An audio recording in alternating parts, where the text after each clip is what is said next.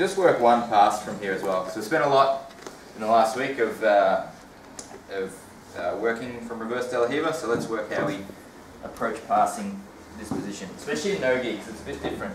Okay, because anytime in the gi, like in the gi, there's two controls I can get that really help me when I'm trying to pass. One is that I can grab the pants here like this in the gi, and the other one is the I can get a good collar grip. So that lets me like do like long step sort of passes, and because I've got a hold of the collar, they can really pull in. Even if I get a good crossface in no gi, like Craig push me away and like make distance, like it's so hard for me to keep back when I'm here. So I want you to approach in no gi a little different to perhaps how you do it in the gi. So we're really, when I'm trying to pass the reverse de la Riva, which you'll run into a lot if someone's got a good guard, in no gi, I'm really trying to get like into this space here. So I want to clear this leg, and I want to kind of get in front of Craig's torso with like good control. So the way I'm going to do that, I'm still going to sort of start trying to clear this foot, but I want to like, I'm probably not doing the best example of it right now. What I would actually do, I try and bring my hips pretty close like this. So when I clear, it makes it like more difficult for Craig to get that leg back in on my hip. If it's here like this, if it's closer to him.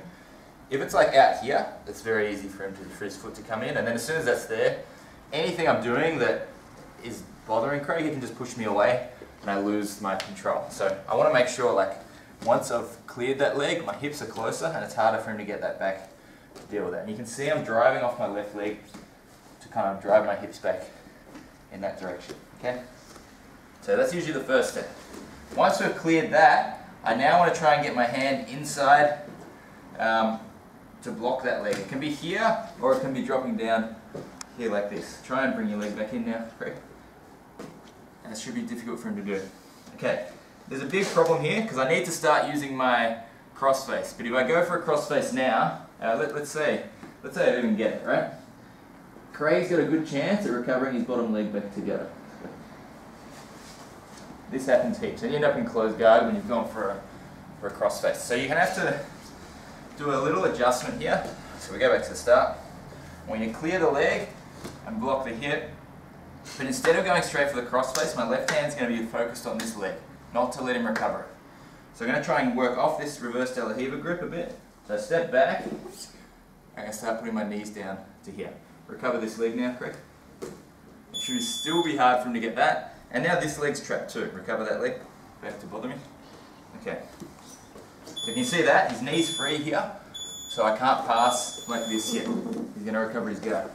I need to clear that leg before I start to come into the half guard here.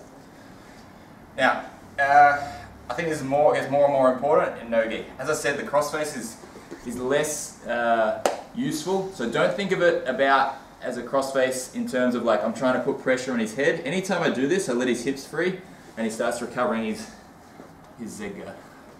So think about using your shoulder to pin their shoulder like that. So I'm using, like, you'd call this a crossface, but I'm not really applying much pressure at all to Craig's head here. And I use my right hand to control the hip escape. So when he tries to get his hips back in, it's difficult to move the hips. Alright, from here, I want to start freeing my knee. So let's say he's crossed his feet around my knee, and my knee's trapped. I want to use my elbow to just hip escape a little bit, and then I'm going to go back to the hip. So now my knee's free, I'm getting ready to start attacking with the knee cut. But I want to stay across his body as I do this. So watch this. My knee's up, I'm going to switch my hips, and I'm going to keep this pressure. And now I can still drive through my left shoulder to keep his shoulders flat, and start kicking my left leg to free my knee. My foot, sorry. So, I talked a lot there, I'll go through just the main details of that. Okay, so we're going to clear the leg like this, and we're going to work to get inside this hip here, like that. Okay? We'll just make sure your hips are nice and close, so when he tries to recover that leg, that's difficult. Now we're going to be focusing on this knee. So we're going to sort of move away a little bit now, and rotate to pinch past that leg. Come through, cross face, but use your shoulder pressure as opposed to head pressure. Okay, I'm not doing this. I'm cutting across the body, and I'm blocking his hip from hip escaping. From here, free your knee, come back to the hip, screw your hips away, and we're going to rotate into a knee cut. Once that knee's cutting through, all my pressure goes to keep his shoulder from turning in towards me. Turn towards me, Prix. Yeah, so his spine's pretty rotated, he doesn't have much power here. My left foot, I'm going to kick the bottom leg, free my legs, and we pass. Any questions on that? Once you've cleared, like, second step, once you've cleared that first leg, and then you go into pin the second leg, that's what the reverse Hiva. Can he not just like sort of pose with his arms and like block you? From cross-facing him or from? Yeah, from reaching for the cross-face. Like when yeah, so we're here, like this, and I go here. Craig's going to be blocking for sure. Yeah. Okay, so that's where I've got to like, I'll usually swim my arm in a little bit. So block, like I'll be here like this, I'll tend to sort of go like this, and then I can come here, I can come through. Like I've just got to find an angle that I can cover. The longer you wait, the more they're going to chance they got to recover. So that's where you got to be pretty quick.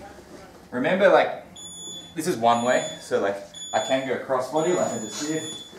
I can, if I get the chance, like I'll get like a good crossface here.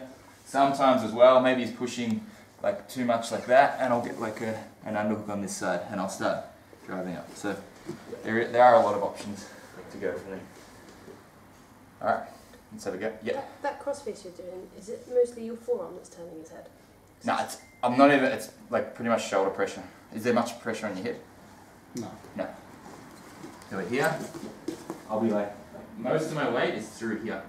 But it's going through his chest rather than like this. Yeah. I mean, I'm thinking about turning his might not be on his shoulder, but try and turn your shoulders quick, in towards me. That's what I'm trying to stop. Yeah. Sometimes I'll even put my head on the mat if I have to, just to lean forward enough. All right. Let's have a go. 3, 2, 1.